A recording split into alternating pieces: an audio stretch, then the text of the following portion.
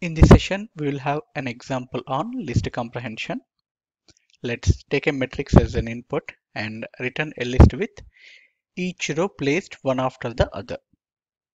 So we are converting a matrix into a list.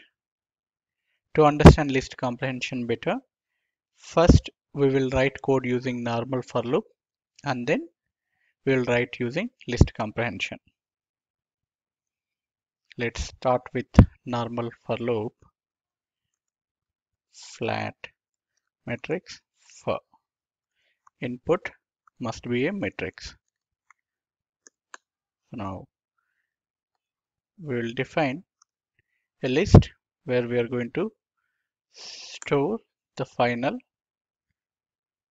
list for row in matrix. So here in this for loop we are reading each row. Now we need another nested for loop to get each and every element from given row for I in row. So now we have each element. Let's add it into our flat array. Flat dot append I. So now return flat. So let's prepare an output matrix equal to range. We'll take 5 by 5 matrix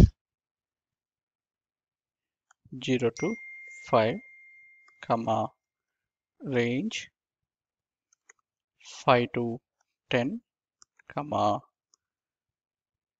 range 10 to 15. So now let's call this function and pass our input. When you run this, we got a flat list. So now let's apply using list comprehension. Def flat matrix using list comprehension. Matrix is our input. Flat or return x for row in matrix. We are going to use nested list comprehension. So on top of this, we are going to apply another for x in row. So this is a method using list comprehension. Apply same inputs on this new method.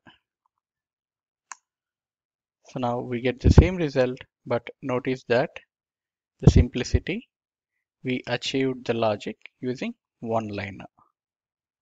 Thanks for watching. Please subscribe to the channel.